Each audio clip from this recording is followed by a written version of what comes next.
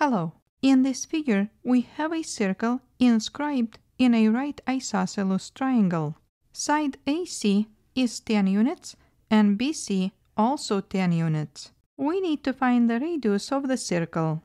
First, we need to know that because AC is tangent to the circle, it forms a right angle with the radius.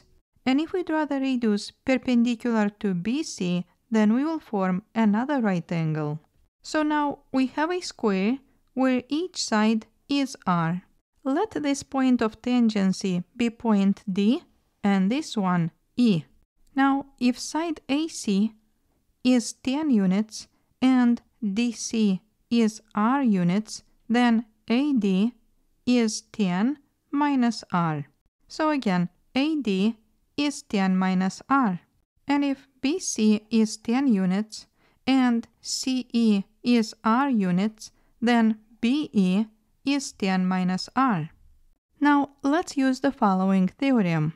Here we have a circle and a point outside the circle. Then if from this point we draw two tangents to the circle, then these line segments will be equal. So AP equals BP. Now in our problem, let this point of tangency be point F, and point A is a point outside the circle. Then according to this theorem, if AD is 10 minus R units, then AF is also 10 minus R units. And if BE is 10 minus R, then BF is also 10 minus R. So notice that point F is the midpoint for AB. Now we will use the Pythagorean theorem to find the hypotenuse AB.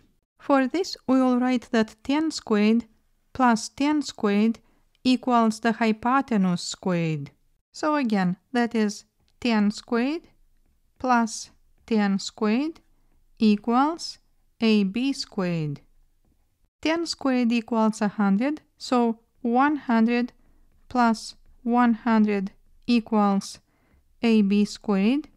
Then 200 equals AB squared. Then AB equals square root of 200.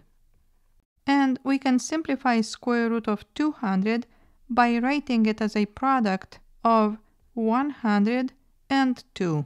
Then because square root of 100 is 10, AB equals 10 square root of 2.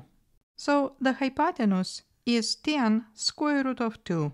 Now AF is half of the hypotenuse.